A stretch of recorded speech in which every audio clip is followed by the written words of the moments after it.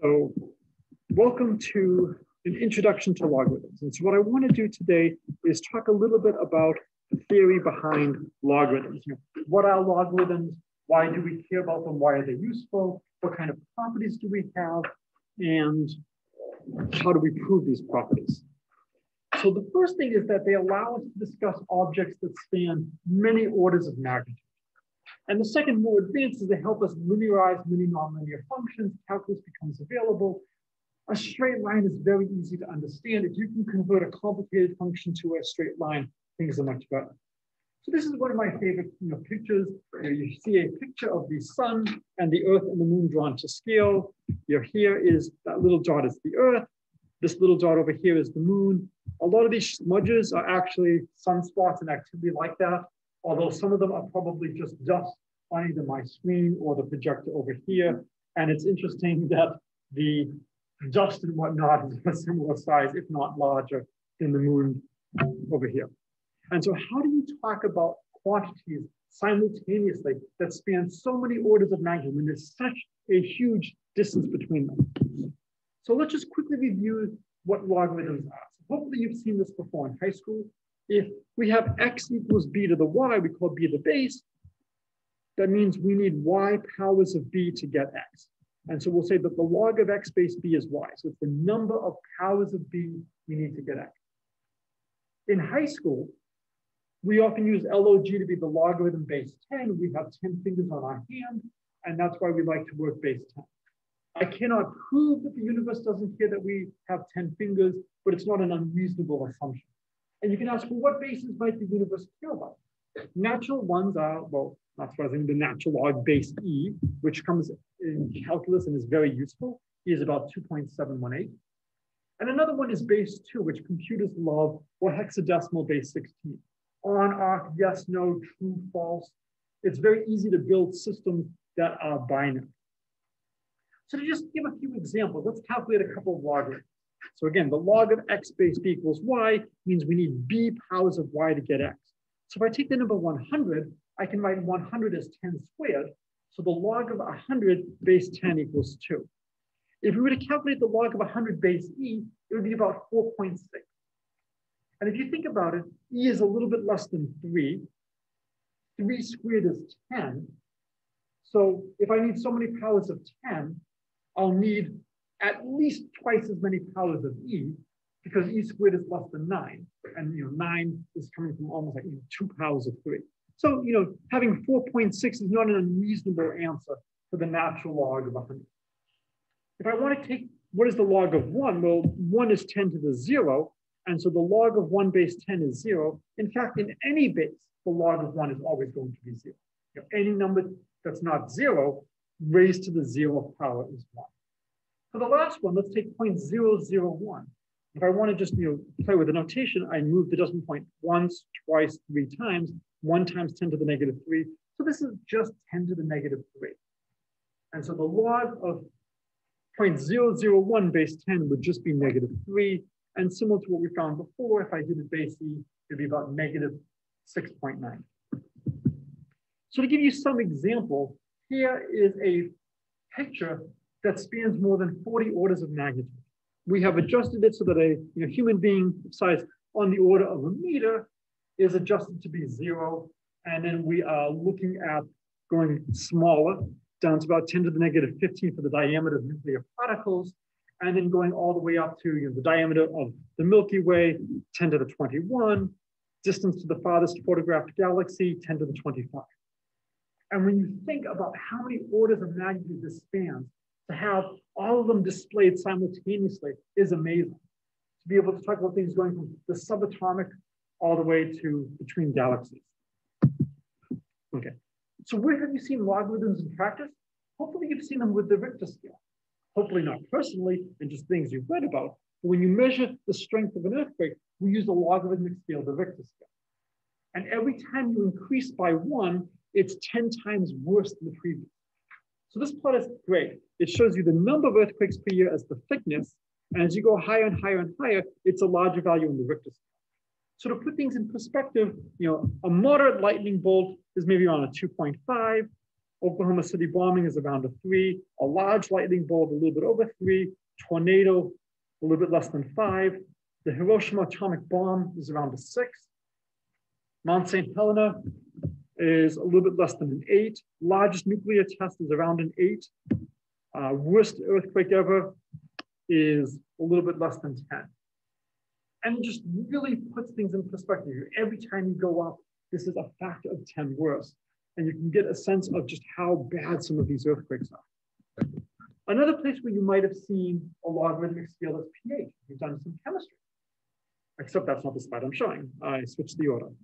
Is noise levels. My kids gave some input as to the order to do them. And so if you are doing leaves rustling, soft musical whisper, that's around 30.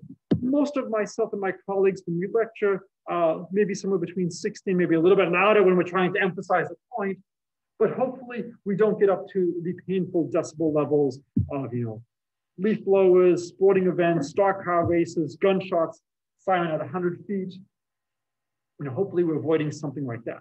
But again, this is a logarithmic scale. Now, I don't think this is the same logarithmic scale as the Richter, where if you move up 1 unit, it's a factor of 10. So I will leave it as an exercise for you to just research and figure out just how much you need to move up for it to be an order of magnitude more. The last is the pH scale, where we've set water to be 7. And then as you get small and small and small, it's more acidic. It is possible to have a pH value below 0, but there's some interesting challenges in trying to actually measure this, at least with the standard laboratory. And as you get higher and higher and higher, these are the more basic stuff. Okay, so again, just to recall the definition of logarithm, if x equals b to the y, it means we need y powers of b to get x. So the log of x base b is equal to y. And so let's just do a couple of plots. So I'm going to plot 3 different functions, 2 to the x, e to the x, and 10 to the x. And we can see it's getting very hard to show all of them on one plot. 10 to the x is growing much, much faster than 2 to the x. When x equals 3, 2 to the x is 8, but 10 to the x is already 1,000. And it gets worse the larger they are. Now, all 3 functions agree at one special point. When x equals 0, 2 to the 0, e to the 0, 10 to the 0, they're all 1. And then when you go below 0, they flip. So when x is greater than 0, the 10 to the x is growing faster. And it's the largest one. When you're below 0, 10 to the negative 1 is 1/10. 2 to the negative 1 is 1/2. 1/2 is much larger than 1/10. And so they flip on the other side. We can plot the logarithm. So this is plotting the logarithm base b of x for b equals 2e and 10. And now we see they flip us to which one is on top. Well, that makes sense. If I'm looking at the log of x base 2, I'm going to need more copies of 2 to get a number than I will need copies of 10. 2 cubed is 8, which is less than 10. So I'm going to need a little bit more than 3 times the number of powers of 2 to get a number as I would powers of 10. And when you look at the plots, you can see something similar to that. We also have a nice property that gives you a sense of the size of a number. If x is between 10 to the n and 10 to the n plus 1, then the log of x base 10 will be between n and n plus 1. And again, we talked about how logarithms allow us to look at objects across many different orders of magnitude. They also allow us to linearize functions. So here's a plot of the 100 most populous cities. And then if we do a log-log plot, which we'll talk about in a little bit later, you can see that this initial curve, which is strange to us, it's not one of the curves we have familiarity with, is replaced with a straight line. In a straight line, we understand. You can use a straight line to predict and to extrapolate. If you want to try to estimate what will things be in the future, if I have a straight line, that's very easy to continue.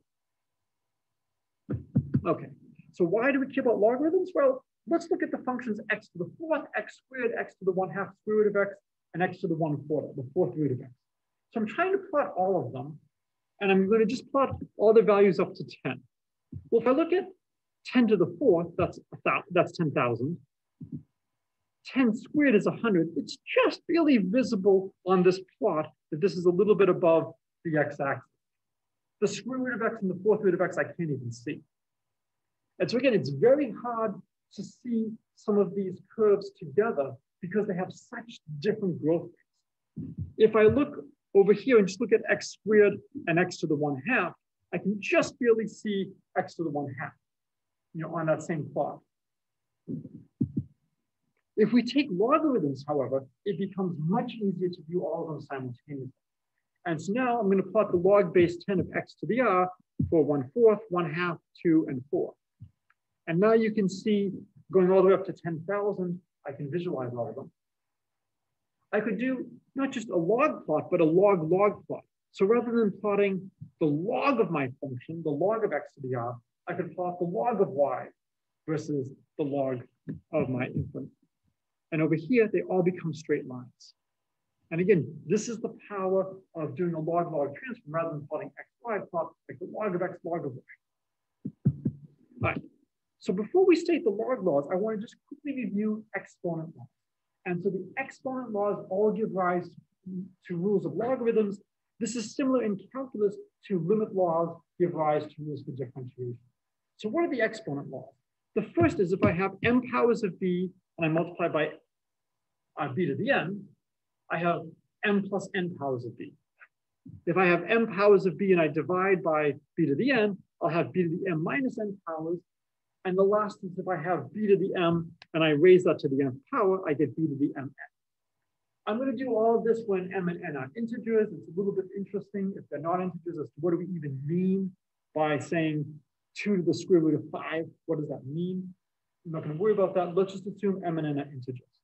So as an example of why these are probably true, 10 cubed times 10 squared. Well, 10 cubed is 10 times 10 times 10. 10 squared is 10 times 10. And so when you collect, you see I now have 10 5 times. 3 plus 2 is 5. If I look at the second one, 10 cubed divided by 10 squared, I have 3 tens, 10, 10, 10. I divide by 10 squared, 10 times 10. 3 minus 2 is 1. I have 2 of the 10s below, canceling 2 of the 10s above. And the last is 10 cubed squared is 10 cubed times 10 cubed. So that's 10 times 10 times 10 times 10 times 10 times 10 is 10 to the 6th. Another way to do the last one is to be lazy. Mathematicians are always lazy. So what we could do is we could say, well, once I have 10 cubed squared as 10 cubed times 10 cubed, oh, I'm in the setting of the first one. B to the n is b to the n plus n. It's just going to be 10 to the 6th. So this is a common theme, is to use early results to get later ones. All right, so the following are the most important rules involving logarithms. In the old days, people used to have slide rules. I never had to use the slide rule myself, but I have inherited several slide rules from engineers in my family, my wife's family. I actually prefer the circular slide rules, which I think are cooler. Maybe I'll bring them in at some point. And so the way logarithms work is it's often easier, rather than multiplying two numbers, is you calculate their logarithms, add, and then invert. And so I'm going to talk about how you can use log laws to simplify expressions. So if x equals b to the y, remember, that means we need y powers of b to get x. So the log of x base b is y. If we have multiple quantities that we want to talk about simultaneously, I'll often use the subscript x1 to go with y1 and x2 to go with y2. And so the four rules are the following. The log base b of x to the n is n log base b of x. And just for simplicity, I'm not going to keep saying what the base is. You can do this whatever base you want. So this means the log of a power is the power times the log. The next rule is the log of a product is the sum of the logs. The log of x1 times x2 is the log of x1 plus the log of x2. Oops, I've got to fix that typo. Okay, so I've fixed the typo. So the log of a product is the sum of the logs. The next is the log of a quotient. The log of x1 divided by x2 is the difference of the logs. The log of x1 minus the log of x2. And then the last is the log of x base b is the log of x base c divided by the log of b base c. So this is the change of base formula. The reason this one is so powerful is that in the old days, people's jobs used to be to find logarithms and create log tables. And you would have maybe the log tables for the natural log, base e, for base 10, maybe base 2. What this law tells you is you only need to calculate logarithms in one base. And if you know them in one base, by just dividing, you can get them in any other base. Or equivalently for calculators, they only need to calculate logarithms in one base, and then they can immediately convert to any other. Okay, so these are the common log laws. And so what I'm going to do now is give you a quick sketch of how you would prove these results. So the first is the log of a power is that power times the logarithm. So let's start off with the definition. And almost all of these proofs start off with the definition. If you've proved the differentiation laws, it's the same way with those proofs. You start with the definition, you work, and you try to see how can I bring into the argument what I know and where I want to go. So the log of x base b equals y means x equals b to the y. I want to study x to the n. Well, if I have x equals b to the y and I want to study x to the n, let's just raise everything to the nth power. And then I'll get x to the n is by to the nth power. But from the law of exponents, that's just b to the ny. And now I know if x equals b to the y, then the log of x base b is y. It's the number of powers of b I need to get x. If I tell you x to the n equals b to the ny, that's saying I need ny powers of b to get x to the n. So the log, the typo didn't go. Just pause this for a second. And so since x to the n is b to the ny, if we take the log base b of both sides, we get the log of x to the n. How many powers do we need? It's just ny. And now we substitute, y is just the log of x base b. And so that proves the first of our log laws. And we put the little square over here means quorum demonstratum, that which was to be proven. It indicates we've reached the end of the proof. So that's the first log law, and it follows immediately from one of our exponential rules, our exponent rules. All right, so the next one is the log of a product is the sum of the logs. So now we'll use subscripts x1 and x2. So the log of x1 is y1, the log of x2 is y2. So x1 is b to the y1, x2 is b to the y2. Okay, we want to somehow talk about the log of a product. Well, I know what x1 equals. I know what x2 equals. So let's look at x1 times x2. And so we'll have b to the y1 times b to the y2. And now we use another exponent rule to say that if we have b to the y1 times b to the y2, it's just b to the y1 plus y2. And now this is set up so that we can use the definition of the logarithm. How many powers of b do we need to get x1, x2? We just need y1 plus y2. So the log of x1, x2 is y1 plus y2. And then we substitute for what y1 and y2 are. It's the log of x1 and the log of x2. And that finishes the proof here. So again, the argument is very similar to what we did before. Again, it's following immediately from an exponent law. The last is the most interesting and the hardest of them, the change of base formula. If you know logs in one base, you know logs in all bases. So we start off with the log of x base b is y. That means x equals b to the y. And then I'm going to introduce two more letters, u and v, to try to understand what's going on. And since we have the log of x base c, it's not unreasonable to write x as c to the u for some number u. I have three quantities in play. I have the log of x base b, I have the log of x base c, and I have the log of b base c. So let's write something down for all of them. So I'll choose some number u, and I'll write x as u powers of c. And I've got the log of b base c, so I'll write b as v powers of c. And now I want to try to combine these. Well, I know x is b to the y, and I know b equals c to the v, so it suggests maybe I should substitute for b as c to the v, that might be a good thing to do. And so if I write x equals b to the y is c to the v to the y, okay, so we have x is b to the y, b is c to the v, so we have c to the vy. Well, we can now take the logarithm of x base c.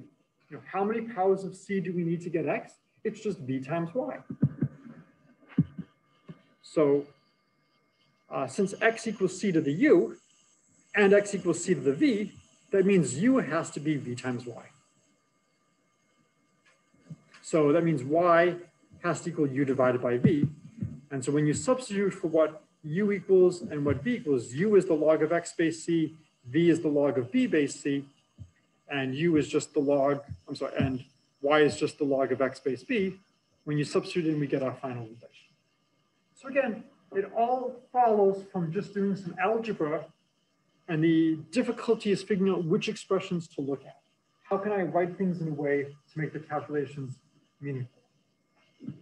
All right, one last thing to just look at to just get a sense of how logarithms help us study large objects. Let's look at n factorial, which is the number of ways to order n objects when order matters. So 3 factorial, 3 times 2 times 1 is 6. 4 factorial, 4 times 3 times 2 times 1 is 24. This function is growing very rapidly. So I'm going to look at the first 200 values.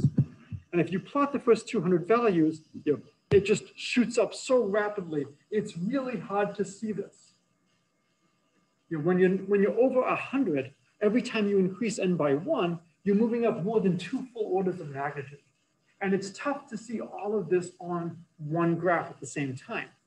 But if I plot not n factorial against n, but the log of n factorial against n, you can see now I can actually get them all on the same screen. It doesn't look like there's that much of a difference, but you have to remember these are exponents. This is e to the 800 versus e to the 400. Huge difference. The next one is rather than just plotting the log of n factorial against n, I could plot the log of n factorial against the log of n. And that will also compress my x-axis in terms of the size of quantities. So the whole point of all of this today was to just give you a sense of what logarithms are, what's the definition, why are they useful. They allow us to discuss things that span numerous orders of magnitude. They linearize many functions that are not linear. So when you're trying to do data analysis and you're trying to extrapolate, you now have a curve that you understand. We understand a straight line. This is the key geometric object, the key function we want to reduce everything to. And a straight line is very easy to continue, whereas the other curves are much harder. Okay, so this is a good place to start.